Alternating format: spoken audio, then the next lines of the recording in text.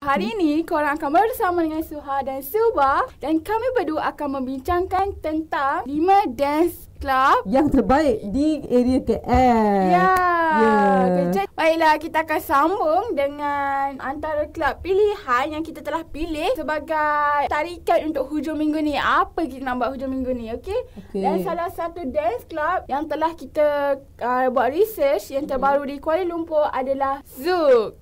Sebenarnya Zouk ni memang dah lama dah wujud dekat KL, tapi sekarang ni diorang dah tukar location dia je lah. Zouk KL telah berpindah ke tempat baru di Jalan Tun Razak dengan konsep 11 kehidupan malam di bawah satu bumbung yang berakhir dengan corak 10 tahun di Jalan Ampang. Terletak di dalam hub hiburan Tirek iaitu Rasa, Hibiscus Experience dan Celebrate. Super Club ikonik adalah kombinasi unik kelab malam, bar, tempat muzik, live dan restoran. Zouk dikatakan seperti pesta dalam bahasa Perancis, Creole dan kelab live kelab yang terkenal di dunia yang hidup. Dan setiap ruang dalam kelab tu memaparkan hiasan yang sangat berbeza dan menawarkan pengalaman yang pelbagai. Confirm kalau korang pergi memang syok habis. Korang rasa macam tak nak keluar. Rasa macam lambat. Apa jangan lucu awal kan. Zouk KL terkenal dengan sambutan hangat DJ antarabangsa seperti legenda Parvan Dick dan Tiesto, dan baru-baru ini di Hardwell, Martin Garrix dan Letback Luke. Mereka juga menjadi tuan rumah malam pesta bertema seperti retro mambo jumbo 70-an dan 80-an hits remix dengan muzik pada malam Rabu. Saya rasa clubbers, kelompok clubbers yang berpengalaman akan mengenali beberapa konsep kehidupan malam asal Zouk KL seperti Zouk Main Room, Future dan Velvet Underground lah, dengan ruang tambahan seperti kawasan ahli eksklusif, ruang makan, bar, bilik seperti kemudahan dapur, catering, bilik peribadi, pintu masuk lift, teluk perubatan.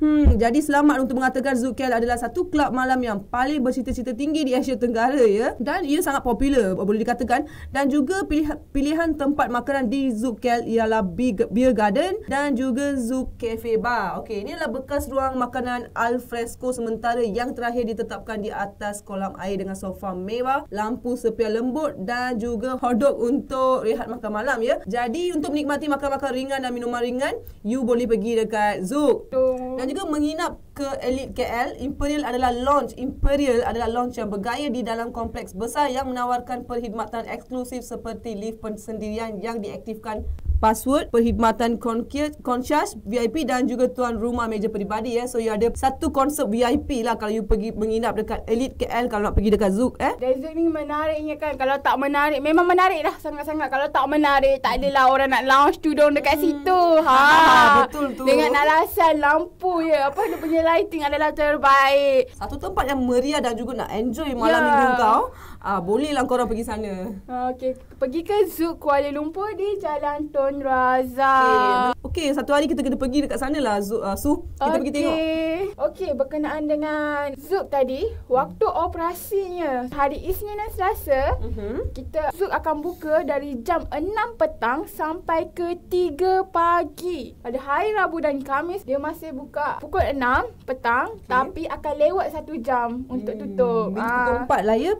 Wednesday to Thursday. Okey, hari Jumaat dan Sabtu daripada jam 6 petang sampai ke 5 pagi. Hari Ahad pada jam 6 petang sampai ke 3 pagi. Okey, lokasinya adalah di Jalan Tun Razak. Jalan Tun Razak Kuala Lumpur ya. Kuala Lumpur. Okey, korang boleh Google tempat dia dan juga boleh kalau korang nak reserve table ke apa, korang boleh bercakap dengan mereka di talian 032171 1717828.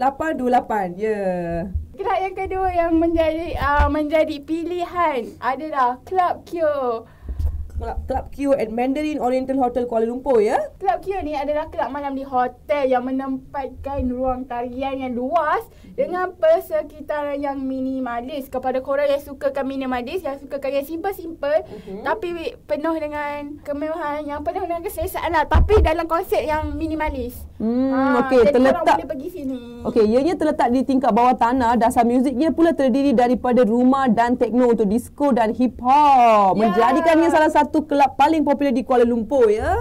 Okey, jam-jam yang dia buka, ada jam-jam yang memang dia tahu orang akan ramai berkunjung ke kelab ini adalah pada jam 6 petang sampailah ke 12 malam. Korang boleh menikmati minuman percuma untuk setiap 2 yang dibeli dan satu-satu promo di rumah di situ menuangkan minuman. Okey, masuk percuma sebelum jam 11 malam. Tapi kelab mempunyai cas perlindungan RM40 termasuklah satu minuman dan jika korang melawat mana-mana masa pada selepas jam 11 malam. So rasa banyaklah benda percuma kat kelab ni, memang highly recommended lah ya. Okey, kita teruskan untuk kelab yang ketiga. Dekat mana tu Subah? Kelab yang ketiga. Kelab yang ketiga pula dekat under 9 KL. Ya, betul tu. Kita ada buat research tentang satu kelab yang terbaru di Jalan Ampang tak silap saya. Dekat Jalan Ampang, Kuala Lumpur ya. Nama tempat tu adalah Under 9 Kuala Lumpur. Under 9 Kuala Lumpur ni adalah sebuah kelab malam di mana kelab malam bawah tanah dan kelab tekno yang tersembunyi di Kuala Lumpur, dan dia menjadi pilihan yang baik bagi mereka yang ingin menikmati tarian malam. Dan juga saya dengar dia bertempat di antara bangunan Ming Annex ya, di sepanjang Jalan Ampang. So korang kalau lalu dekat sana boleh tengok building ni sebelum korang nak pergi enjoy dekat sana ya. Dan bangunan ini boleh menampung kira-kira dalam 130 orang dalam satu-satu masa dengan DJ tempatan yang memutarkan track alternatif kan. Yang ala-ala acah-acah techno macam tu kan. Berhayal lah techno. Berasa macam ya Allah berada di syurga dunia. Dan masuk adalah murah je Subah, RM15 je. Entrance fee dia RM15. Okay, memang syok lah. Tapi kalau korang pergi kat dalam tu memang tak semurah tu lah. Kalau korang nak pergi, research dulu macam berapa harga package makan dia, apa yang kau dapat, apa yang korang boleh dapat percuma. Okay, waktu operasi mereka pula adalah pada on Friday dengan Saturday adalah pada pukul 20 pukul 10 malam. 10 malam ya? Sampailah pelanggan mula balik. Okey, dia adalah antara kelab malam yang paling murah di Kuala Lumpur. Dengan entrance fee dia pun tadi dah RM15 kan. Tu consider okey lah ya.